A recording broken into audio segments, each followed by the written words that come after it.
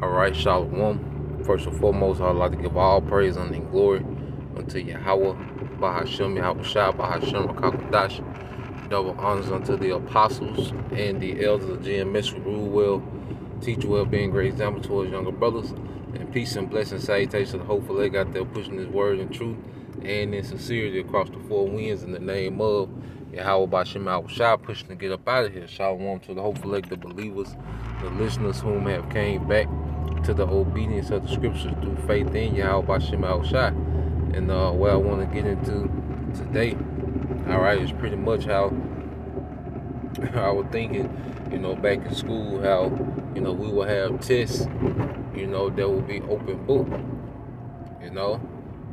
which means that you could take the test, with the book, all right, with the information pertaining to the test.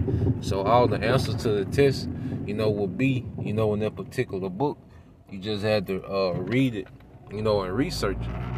All right, you had to read it and find it and extrapolate it. And that's much what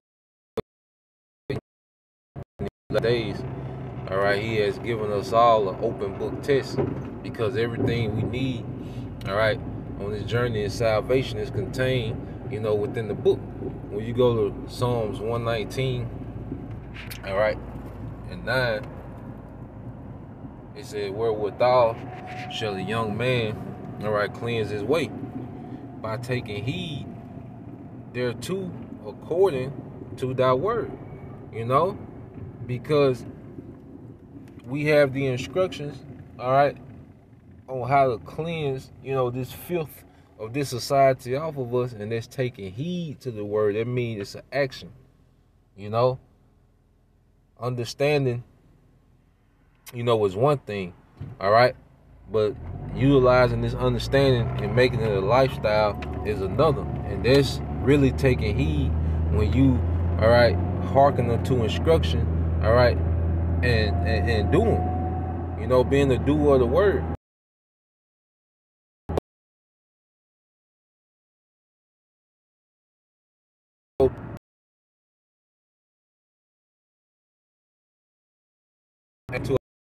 Within the book. So the Most High has given us an open book test, all right, in these latter days, wherein all the answers, all right, that we need are within the book. When you go to, what is that, St. John 15,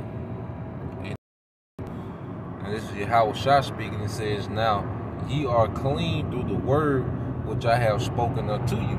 Yeah, so this word is a cleansing agent. I'm saying, we all was born in filth, and we're still, in filth, all right, but we're striving for righteousness, which is, cleansing us, man, in the spirit. You see? And the scripture said, how can a young man cleanse his way? By taking heed thereto to thy word. Now, who is the word? When you go to Revelation 19 and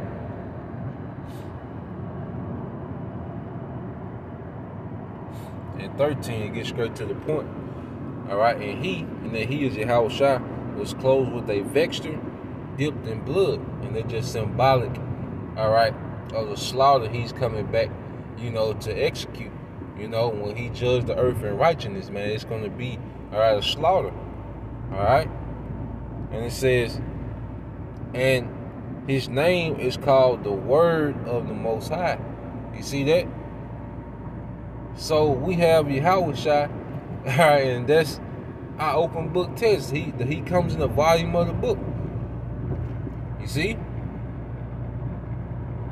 What he told Peter, feed my sheep, for men that was called to teach, feed my sheep.